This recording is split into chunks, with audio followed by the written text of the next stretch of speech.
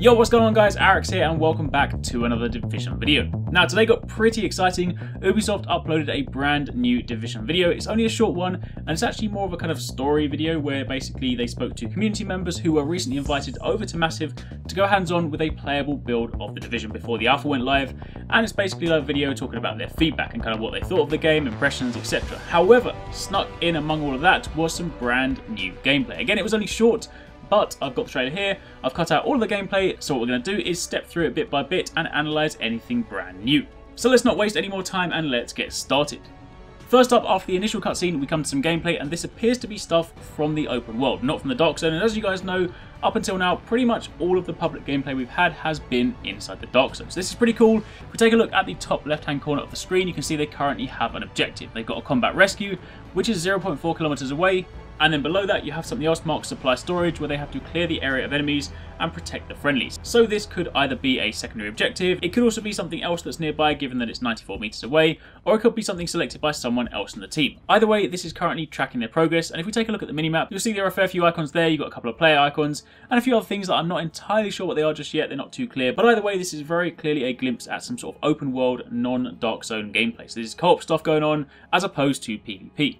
And for those of you guys wondering, if you look at the bottom right hand corner, it also says captured on Xbox One. So this is indeed Xbox One gameplay, and the game is still looking really, really good. And then if you look in the bottom left hand corner, it also says ability points available. So of course this means that people have leveled up, they've earned some points, and this is therefore ready for them to spend it in their skill trees.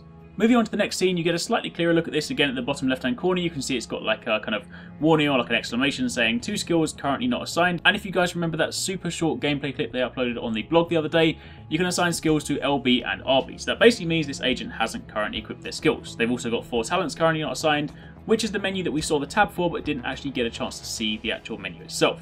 And then this bit here is pretty damn exciting. We've seen this map before, we've seen the whole kind of like idea that you bring the map up, gives this sort of like 3D perspective and you can kind of see what's going on, but we've never actually seen it in the open world. We've typically seen it in the Dark Zone where there haven't been too many things dotted on the map, but this time we have a lot of things to talk about.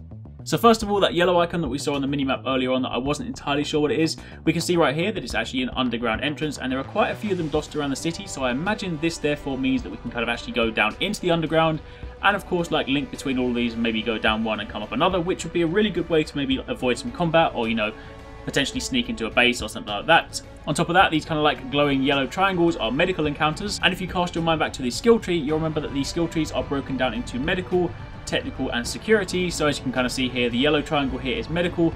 I would imagine that blue shield like icon is security, and that yellow lightning kind of flash icon to the right is of course tech, which therefore alludes to the fact that we'll be doing missions for the different kind of like blocks of your skill tree, and that probably links nicely to how you actually unlock or upgrade your skills.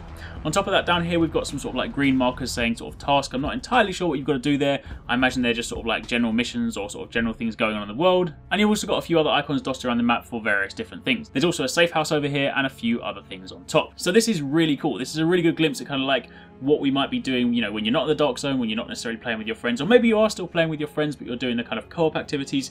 This is definitely like open world exploration and some of those kind of missions that we'll be doing on a regular basis. Next up after that, again switching to like another gameplay section, this appears to be underground given the train in front. Again in the top left hand corner they have an objective, they've got a hostile checkpoint, and then nearby is the Grand Central checkpoint 111 meters away, and they've got to assault the LMB checkpoint. Now the icon could just be like a, you know, purpley kind of like mission icon, or it could actually be like the blue shield, so maybe that is a security encounter, but either way, again, another kind of glimpse at some single player or kind of like PvE open world environments.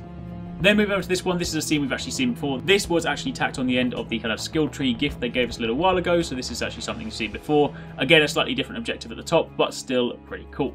Moving over here, we've actually got a new location, something we haven't seen before. I think this is probably that kind of like mall or sort of like shopping centre from one of the concept arts. This sort of like a Christmassy looking place that's basically on fire, so I imagine the cleaners have been here. But if we look in the bottom left hand corner, there's actually quite a lot going on. Again, there's one skill that's not assigned. There are also some ability points that haven't been spent, but there are also 3 additional things. There's talk to both Roy and Paul at the base, and there is also 3 unwatched intel. Now the 3 unwatched intel, I imagine that must be like some sort of collectible that you probably pick up and then have to watch in your menu. So this would therefore allude to the fact that this player hasn't looked at those, and talking to the different characters at the base is something really interesting. I did a video ages back on bases, you know, way back from the sort of like 2013, 2014 gameplay video, and spoke about how they would probably factor into the bases. But again, obviously seeing this on screen clearly points to the fact that, you know, we'll return to the bases, speak to different people, probably get new missions, and that'll probably expand our map, open things up, and give us more stuff to do. Or perhaps if it's one of those kind of like specific encounters, like a security or a medical one, maybe it would also lead to skill and talent unlocks, because that is of course one of the things they spoke about in one of the recent intelligence annexes.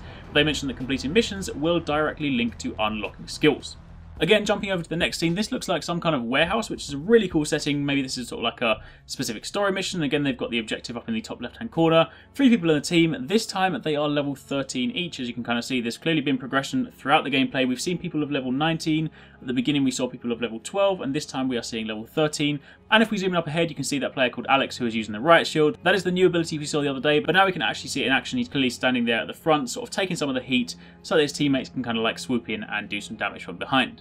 Then jumping over to the next scene, again, this is something that we have seen before, but just as a quick reminder, this appears to be sort of like the pre-menu to the sort of abilities one. You can see here they're about to jump into abilities, but in the top left-hand corner we have collectibles. We then have group management, which I therefore assume would be for, you know, forming parties. You have vanity, which should be for sort of like the customization gear, because if you remember that video a while back, they spoke about, you know, multi-tiered gear, which you can kind of throw on top of your character to change the way you look, and that is then supposed to be separate to the gear you have in your inventory. Of course, you then have abilities, inventory, news, club, store, and settings. So some options we won't necessarily see here. And if you look at the very top of the screen, we also have the kind of medical, tech, and security icons, which also link nicely to the map icons. So again, you can clearly track your progress for everything in this screen. As for the ability screen, well, I've already gone over this before in a previous video, so if you do want to see that, I'll link that down below. But generally speaking, this is of course where you go to equip your skills. You can see at the bottom of the screen, you can equip skills on LB, RB, and there's a kind of LB combined option, which we don't actually know what that does just yet. But for the time being, this is of course where you can go to unlock your skills, and you can see the percentages at the top. Having now seen the map, that must therefore tie to, say, the number of missions you completed, and probably the more you complete, the further down the list you go. After that, we see a bit more weapon modding, stuff we've seen before, but the interesting thing here is, of course, that mods do have rarities, and these ones here are yellow. And if you remember that video I did a while back, I spoke about the different rarities of weapon. It starts with grey, then goes green, blue, purple, and orange. So, of course, the orange ones here, these are pretty good mods. You've got things like Omega Rifle Suppressor, where you get 24% critical hit damage and 8% reduced threat, or the one down below has like optimal range, the one above has stability. So these are some pretty good mods, and the actual gun itself is a blue rarity enhanced ACRE, so that is also a pretty good weapon. It requires level 12 to use, it's also got some pretty decent DPS, and you can clearly see the stats there. And then after that, we really just get another look at some more gameplay. This is a really cool sort of weather setting. It's clearly a tight road, they've got like an encounter up ahead, but the weather itself just looks absolutely insane. It's dark, it's late, it's snowing, and these are the sort of conditions you're going to be seeing on a regular basis. Now, for the most part, everything else you see is stuff we've pretty much seen before. However, there is one more scene that I do want to jump to. This is now in the dark zone. They kind of transition between the video from the open world stuff clearly to the dark zone. And this screen here has a lot of information. Up in the top left-hand corner, again, we have our radar, so you can kind of see what's going on. You've got some different icons, some teammates, some kind of like question marks. So I imagine they must be, you know, things you can go and investigate or things you can do.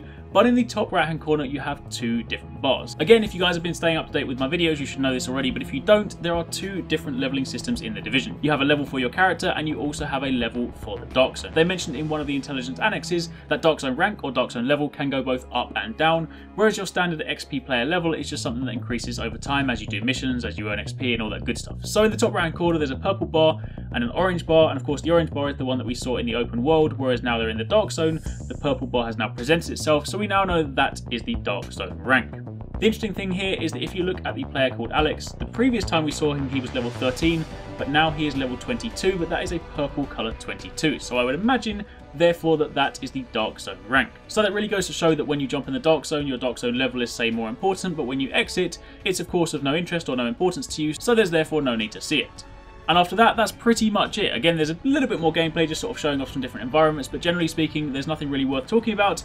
Everything else is just really nice to look at. So, even though it was a really short video, there is once again loads of stuff snuck in there, so hopefully you guys enjoyed this one. If you do want to see the actual video itself, I'll leave a link to it in the description box down below. It's really cool sort of to hear from some of the community members that got a chance to go hands-on, hear what they thought and hear what they had to say about the game, so definitely check that video out. And also keep it locked to the channel, because later on this evening, I'll have a second video going up speaking about the new community intelligence website. It's basically a community-focused website they've just launched today, which gives us a place to kind of talk about the division and share cool content. Anyway, that's enough for me. Thank you very much for watching. Hopefully you guys enjoyed it. Take it easy. Catch you next time. Peace out.